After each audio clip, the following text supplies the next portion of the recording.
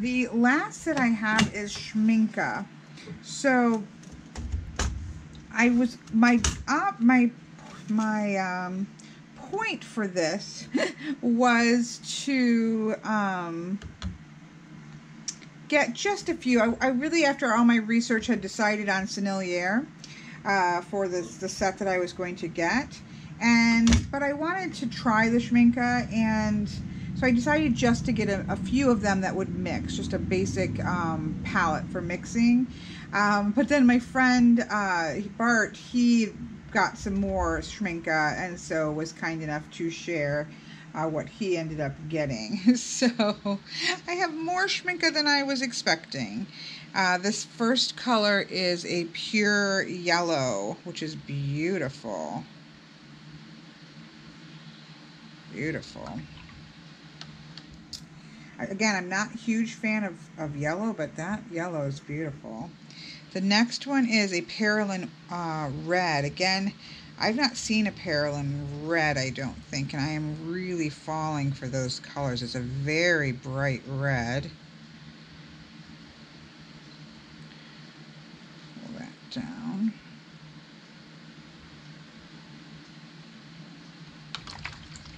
The next is a Parylene maroon. These I have seen more maroons. Oh, look at that, that's gorgeous.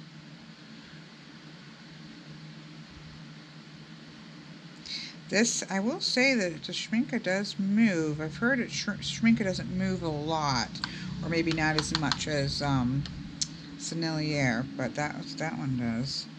The next one is a Potter's Pink. Now, this is interesting because I had a Potter's Pink from Daniel Smith, and I don't know if it was a bad batch, which I'm kind of thinking, because people raved about it. Look how beautiful and interesting that is. My Potter's Pink was very difficult to re-wet, and when I did re-wet it, it was very strange, and it bubbled up. It like foam. It was like bubbly. It was very strange. That's beautiful. I would definitely use that. The next color is a purple something. I can't read my own handwriting. Surprise, surprise. Purple magenta, yeah. Purple magenta.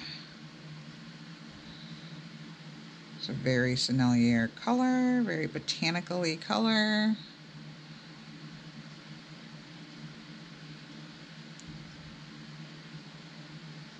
Very almost opera pinky color.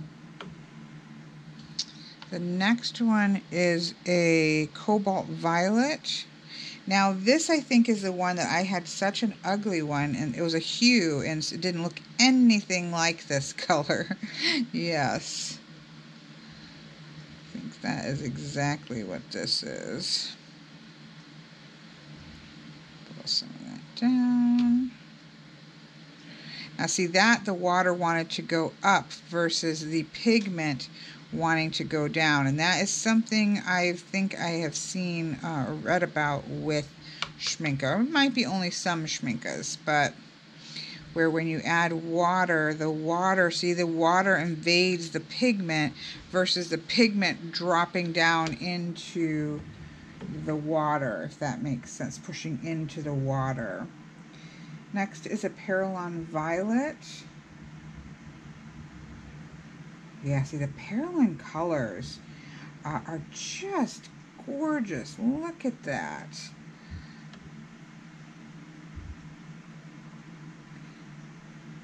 Yeah, you can definitely see it wanting to backpedal versus come into the water. It's just interesting. So you're going to get probably more like these sort of blooms going on, which again, some people might want, and so then that's a good thing. The next is a French ultramarine.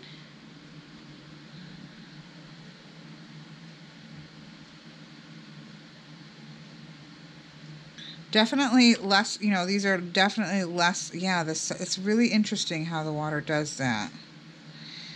I'll have to do it on another piece of paper and try to show. Let's just try that while we're right here. So when I take some of this French ultramarine and I add or introduce water, it wants to back up. Now I can get it to pull down, but its initial reaction is to want to pull up. Let's see. Here is a, let's see, 1, 2, 3, 4, 5. Here's a Sennelier. It's not French ultramarine, I don't think, but you know, close enough. So when you put water, see how the pigment drops down. Its desire is for the pigment to overtake the water, where you get a lot of back running up into the water running into the pigment on the Schmincke, which is really, it can make strange and kind of probably cool effects, but you definitely need to be aware of what it's doing. I'm going to have to put some more in here.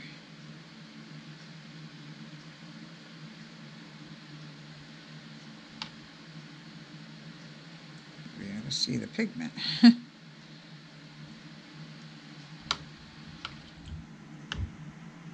And the next one I think is just an ultramarine. So you know, you can use that effect as anything. If you know the paints that you're working with, you can use that effect to your advantage when you're wanting it to do that. When you're wanting to make backgrounds, when you're wanting to make blooms, you can use that as a beautiful ultramarine color. Cobalt. Very, very soft cobalt here, which would be a beautiful sky. Yeah, that's really interesting how it does that. That would make a beautiful sky. I mean, Schmincke is beautiful paints. It's what you want out of your paint and how you want it to behave that's important, right? This seems like this must have white in it, but it's beautiful. Now this I have it, so you maybe want to keep it tipped down if you want to mitigate some of that.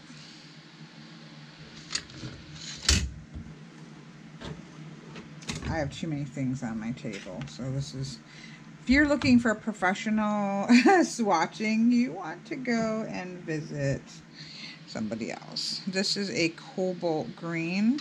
I'm actually going to turn this around so that I can get the lighter over the top of the text.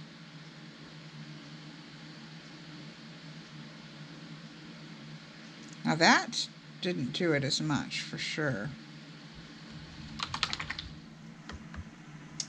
Next is I think this is the Perylene green, which I was excited to see. Oof, look at that. The Perylenes are so intense. So, oops, now I've just sucked in some green from next door. Whoops. That's beautiful. That really reminds me, obviously that has now invaded it. So I'm going to have to go back in and probably add some more. But it reminds me of the Holbein shadow a little bit, but a little bit more vibrant. But that's gorgeous. I love that. The next one is a...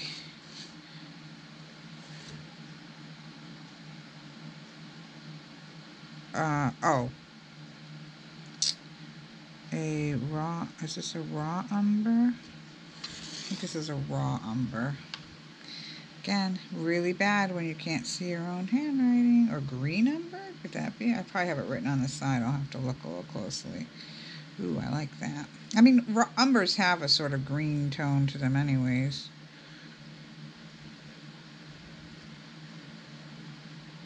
I like that.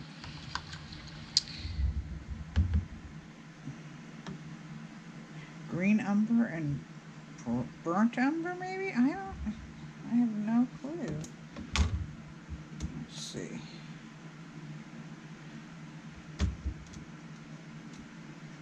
Oh, I just put the color number.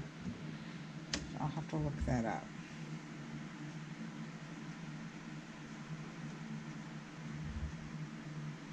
Yeah, this has got to be a burnt, so raw and burnt umber, I'm guessing.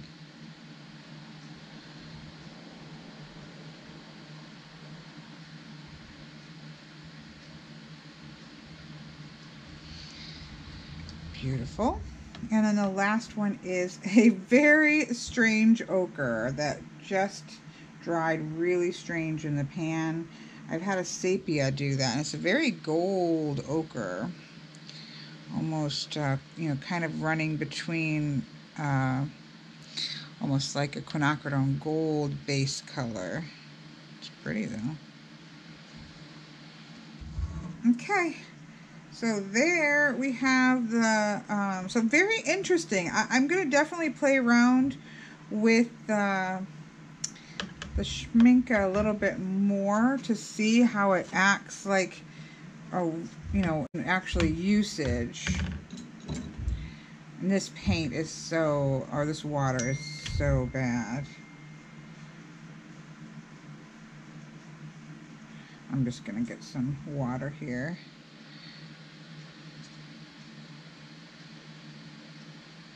I mean, it definitely moves. Let's put some.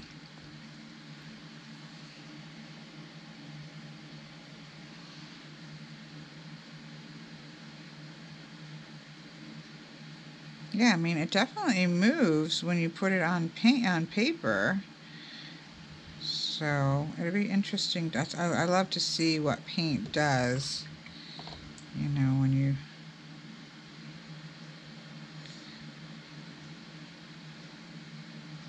It's very you can get it quite vibrant. That feels like that's got some white in it, if I had to guess, but I'm not positive. Obviously, I am not a expert. So we'll see. I will do some more work with it and actually painting with it and see what we have to see here. But I'm excited to try it because, again, it's interesting to see how different paints are, how different they react to water, how differently they move in water. It really is one of those things that you do. Not that I suggest buying tons of every single brand, but getting like a mixing set, because you can get a yellow, get a blue, get a red, get a green even as a convenience, and get a, you know,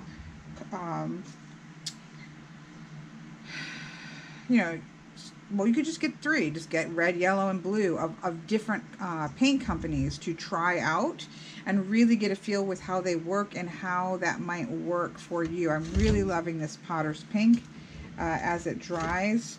I love the granulation here. I like this French ultramarine a lot as well. And even this cobalt blue is really beautiful. This is very flat. Almost feels like there is some white in there. So it's interesting just to see. I actually quite like that ochre as it dries. So it's interesting. I'm going to definitely be playing with these and hopefully you enjoyed this little bit of chaos.